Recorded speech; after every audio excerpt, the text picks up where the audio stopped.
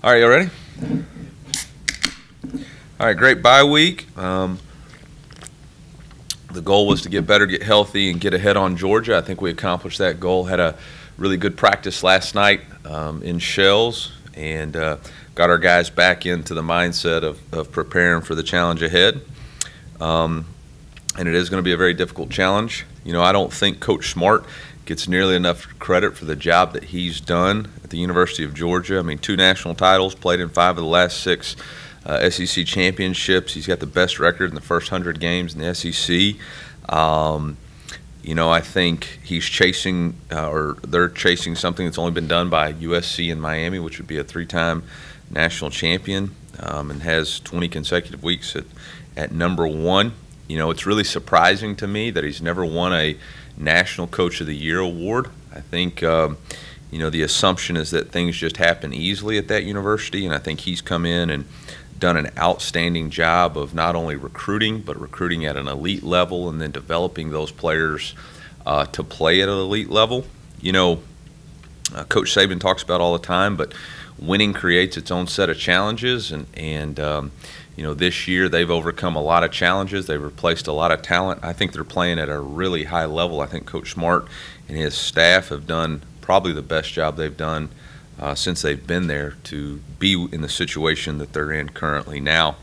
You know, Coach also has a strong history of developing his assistant coaches. I think he's got a pretty strong head coaching tree. Obviously, 2 of them are in this league with us that worked for Coach Smart, and one of them is currently the head coach at Oregon, and certainly there's others out there that I've missed. You know, he's got a really strong group of assistant coaches. I think you could argue that both of his coordinators could be up for the Broyles Award. You know, I think they do an outstanding job, technique and fundamentals, and playing hard.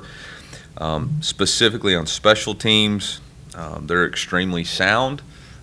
They don't beat themselves, and now they also create momentum plays. Obviously, last year the fake field goal before half created momentum for them that carried them on into their second half run. Obviously, I think the blocked punt in the Florida game was a tide changer for that game. So they're certainly more than capable of just playing sound on special teams, but also creating huge momentum plays. Offensively, you know, they're top 10 in every major statistical category on the offensive side of the ball. I think Coach Bobo has done an outstanding job of being extremely balanced. He utilizes all of his playmakers. They all receive the football in a lot of different ways. I mean, even with the loss of the outstanding tight end, you know, they were extremely balanced and distributed the ball all over the football field against Florida. I think he has his quarterback playing at a very high level. I mean, if you didn't know any better, you would think he was playing with Matthew Stafford or Aaron Murray again. It reminds you of when Coach Bobo was coordinating early in the 2000s there. You can tell the quarterback, Carson Beck, since the Auburn game, has taken his game to a new level. I think it's a level of confidence that was created in being able to win on this league on the road. He's very accurate with the football, knows exactly where it's going, gets the ball out right around 2.1 seconds, so he doesn't hold on to the ball, which tells you that he knows how to read coverages, knows the concepts, and is confident in the concept. O-line is extremely physical, starts with the run game. They do a great job of protecting the quarterback, but also establishing the run. And there's just not a lot of weaknesses on the offensive side of the ball. Defensively, certainly, you know, 7th in the country in scoring defense, 6th in the country in total defense, top 10 in the country in rush defense, top 10 in the country in pass defense, number 1 in third down defense. You know, the one area they struggle with is red zone defense, but you know why? Because nobody gets down in the red zone, so there's only been like 5 trips. So, you know, they're certainly very good on the defensive side of the ball. I think, you know, Coach has done an unbelievable job of adding new wrinkles. They have new wrinkles from what they've done in the past. I think Glenn Schumann has created his own identity over there. And has certainly created some havoc plays on defense, but they do a really nice job disguising what they're going to do. They have elite players in all 3 phases, or all 3 levels, I mean, not just phases, but all 3 levels, whether it's D-line, linebackers, or in the secondary. and they don't have a whole lot of busts. It's not like there's guys running open or a lot of weak points on the defensive side of the ball. So that obviously creates a unique challenge. For Mizzou, we need to focus not so much on the external challenges that this team poses, but we really need to focus on what we can control, which is our play, our execution, our fundamentals, and execute the plan the very best that we can. And we need to ignore the noise this week, focus on the things that we can control. And so with that, I'll open it up for questions. Eli, you talked to us the other week about beating the bye week. How do you feel like health-wise your team did in getting healthy and kind of getting prepared for the game? Yeah, I think that's exactly what we did. We came back. Everybody was here Sunday night for our family trick-or-treat kids night, and I thought that went really well. And everybody who was dinged up, I think, came back. I only saw one green jersey in yesterday's practice. We will be without Chad Bailey this week. I say without. He'd be questionable right now, but I think we would know more Thursday, so I won't see y'all, but we will put out an injury report. I'd say at best he's questionable right now. Was able to go out there and observe yesterday, but not sure exactly where that will be. We got to give it more of a go today, and we'll know. But other than that, I think Ennis was good and looked like he was going to be able to play. Marcellus Johnson was moving without a limp, and so that was really good to see. And Cody Schrader was out of the green jersey for the first time in I think 6 weeks, so that was a real positive for us. The last couple of years, the bye week's kind of been a time to reset with the way the team's been. How has it been different this year, and what kind of differences have you approached the bye week this year? Yeah, I mean, like I said, our goal was first to get healthy, and we certainly did that.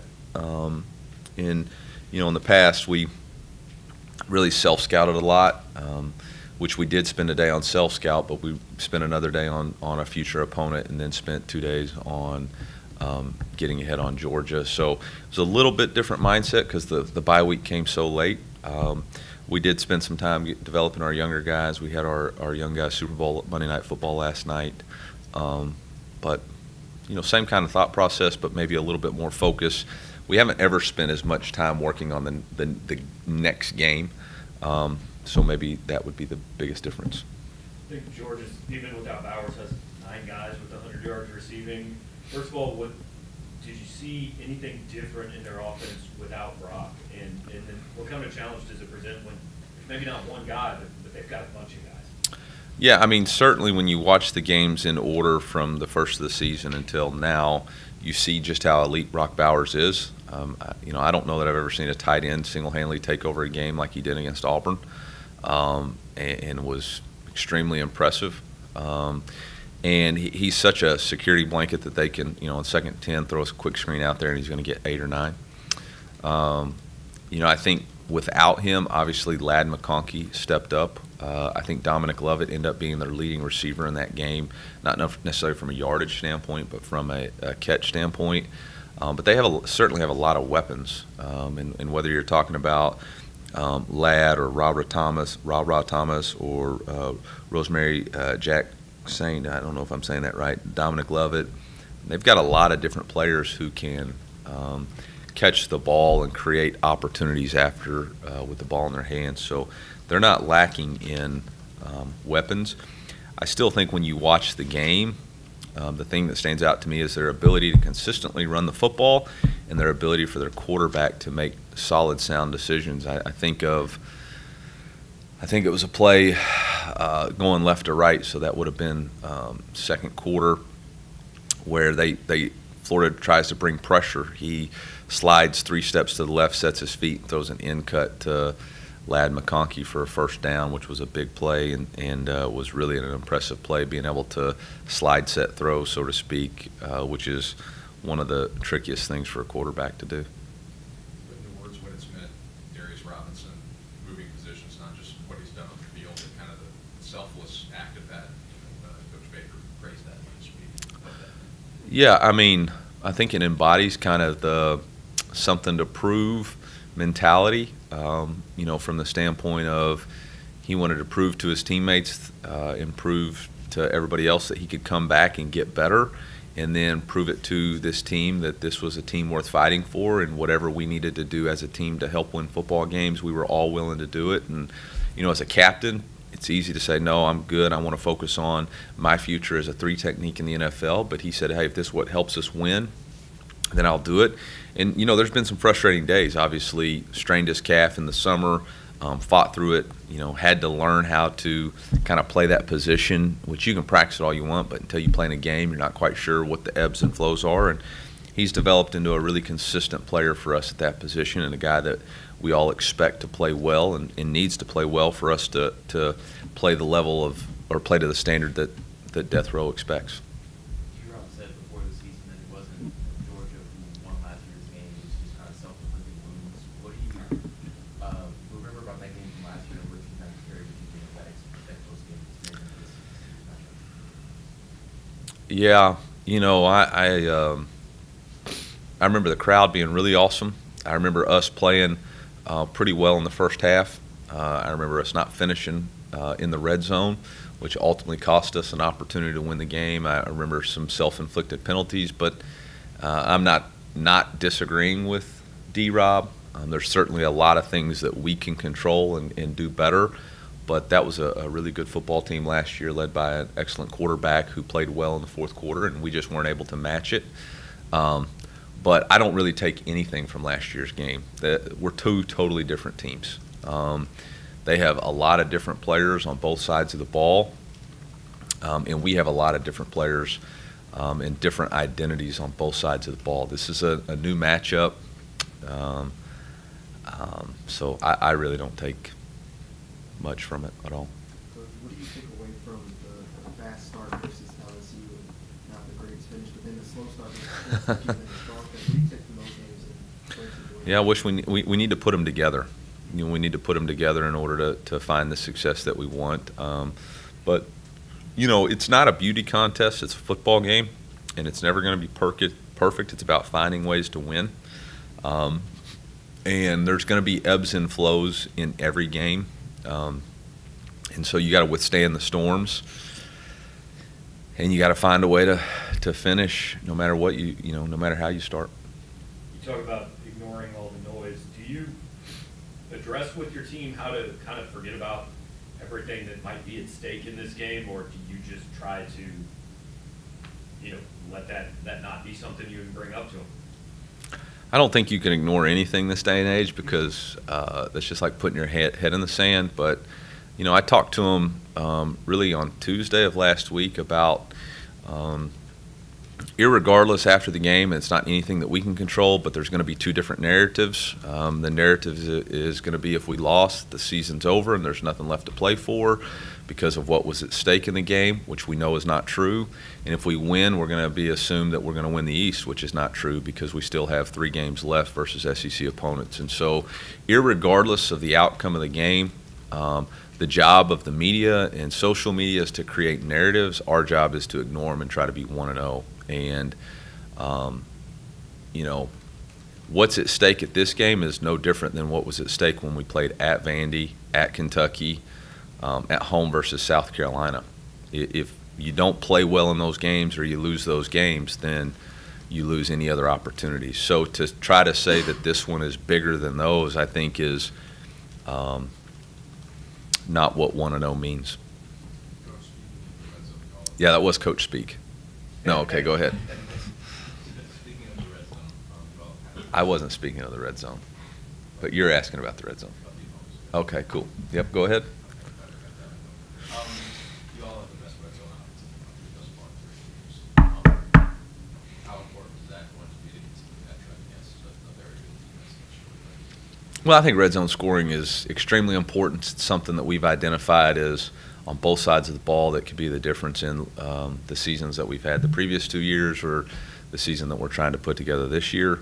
So it's going to be important to finish drives. When you get inside the 20 on offense, you have to get points, but touchdowns are better than field goals. And defensively, when they get in there, obviously third downs are what we call 4-point plays, which means they either settle for 3 or they get an opportunity to get 7. So, yeah, it's going to be very important, right, on both sides of the ball. I think you could look at this game as a third down red zone game. I think when we look at the statistics after the game, we're going to look who took advantage of the red zone opportunities and who had the best, or who did the best job on third downs. The conversation about Georgia's defense is usually, considering how talented their guys are, they put a lot of guys in front of them. What do they do from a scheme standpoint? To challenge guys on offense?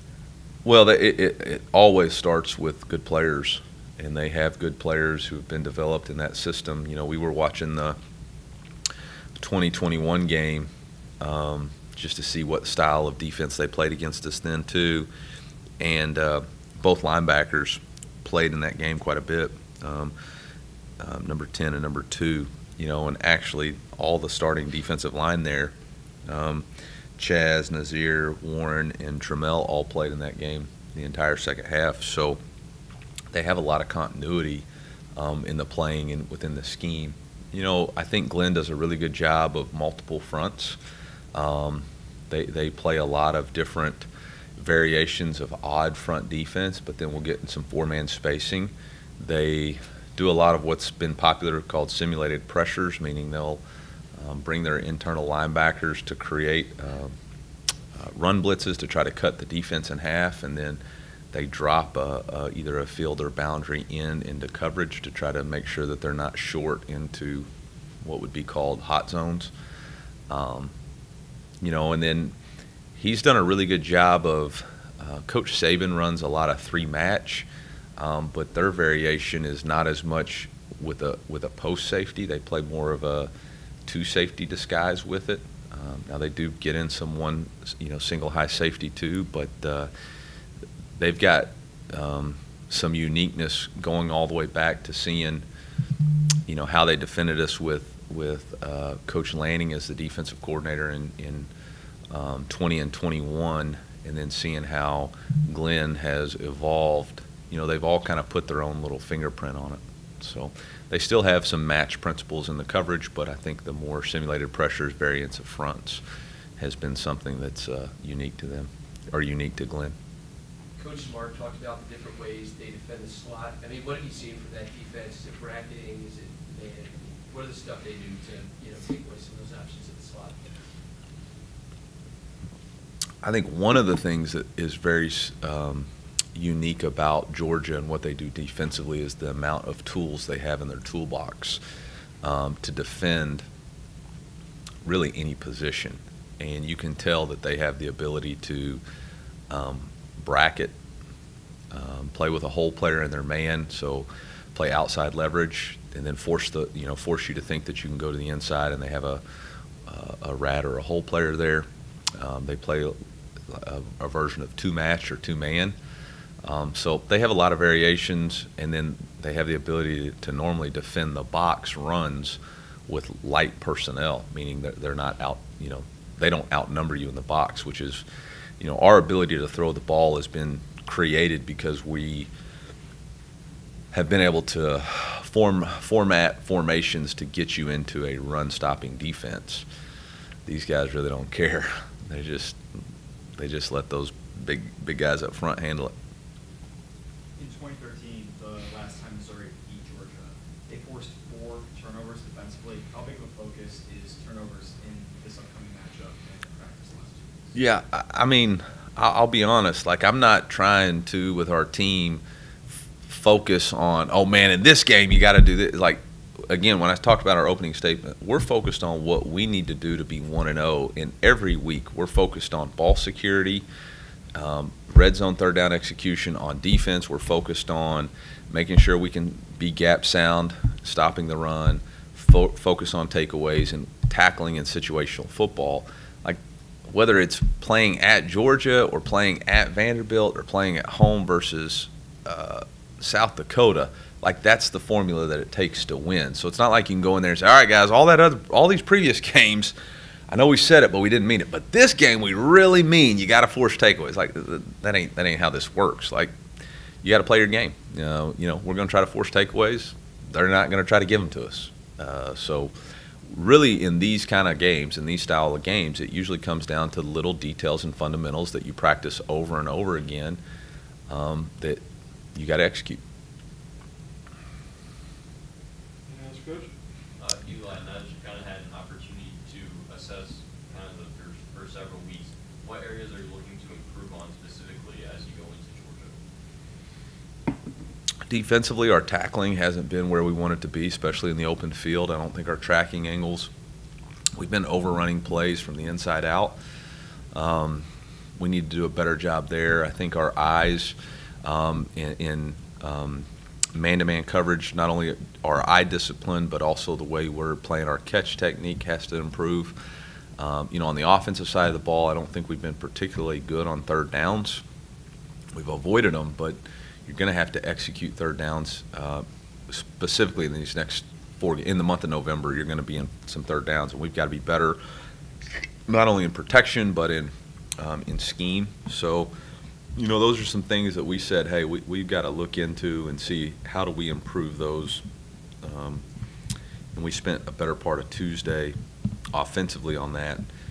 Defensively was working on next opponent, which was going to require some man-to-man, so we were able to tie into that. And then every day last week we worked on some team drills that were focused on tackling angles and ball security, and we repeated those last night, and we've got one again tomorrow. I know you guys all offseason talked about the offensive line, needing to be better than it was last year. How much has that group improved, and do you think that's been recognized at the level it should be, considering how they played this year?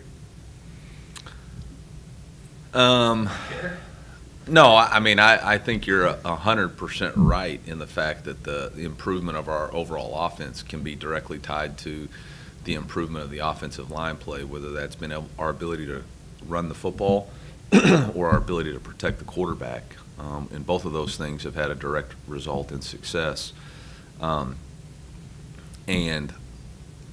think I've gone up here a lot and kind of pounded the table on how big of an impact Coach Jones has made, how proud I am of what Connor Tollison has continually worked to develop into. I think Armand Membu's got a chance to be a really elite player. I think Xavier Delgado has played himself into draft contention this year at the left guard position. I think we've always known Javon Foster is a very talented left tackle and belongs in this league, which means you belong in the next league. So, as far as recognition goes, I'm going to watch what I say, but it is what it is, and all we can control is what we do Saturday. And if people recognize the performances, great. And if they don't, well, that just provides more STP for us. But I think our offensive line knows that Cody Schrader and Brady Cook think they're doing a hell of a job. And at the end of the day, that's probably what matters more than whether or not somebody on Twitter recognizes it. Thanks, guys. Thank you all.